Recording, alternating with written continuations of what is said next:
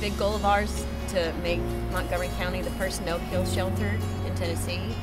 We get a lot of negative remarks and a lot of negative things said on social media. I think that they should educate themselves, because that's what we're here for, is for the animals. Unfortunately, a lot of the animals that come in are not owner surrenders, so we do not know any kind of history on them.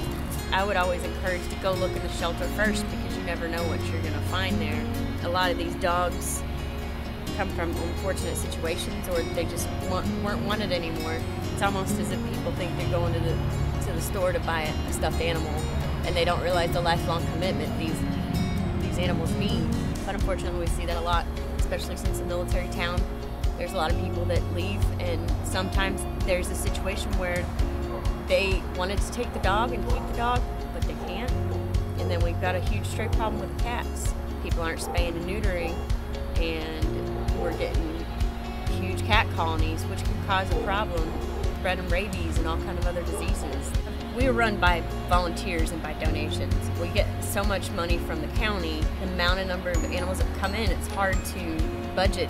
So we rely on the donations from the community. One of the biggest donations that people can get is actually coming in and volunteering and spending time with the animals. We try to take them out as much as possible, but they go out in the morning, they get put in the kennel, and then they sometimes get to go out. But there's so many animals, it's hard to take them all out and spend time with them. We do have volunteer programs. There's one called Paws for Paws. It's a Facebook page that allows regular volunteers or people that want to know more to go on there, because we'll do adoption events. We'll sometimes get involved with the local rescues and then do adoption events with the shelter and with their dogs. It allows people to come together and bring new ideas and get more people involved and create better opportunities for these animals. A lot of times people say that they can't do it, they don't understand how we can work here. But I try to encourage people, and I tell them, just think about you coming in and spending that little bit of time with that animal might have been the only love that they've ever been shown.